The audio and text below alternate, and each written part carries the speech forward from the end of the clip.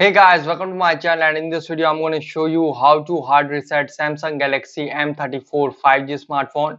Okay, this is helpful for those who have forgot their password. As you can see, incorrect pin entered.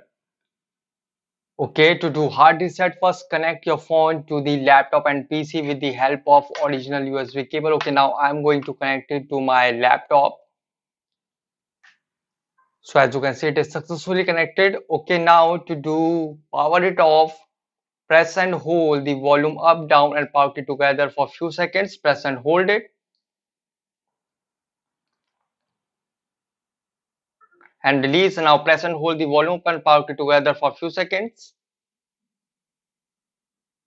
and release. Here you can see it will send you in Android recovery mode. Now volume keys to move up and down and power button to confirm. Okay, now here go to wipe data factory reset. You can see wipe data factory reset and confirm.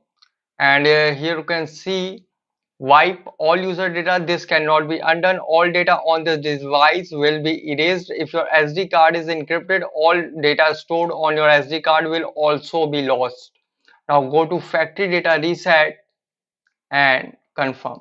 And you can see formatting. Okay, you can see data wipe complete. Now reboot system now.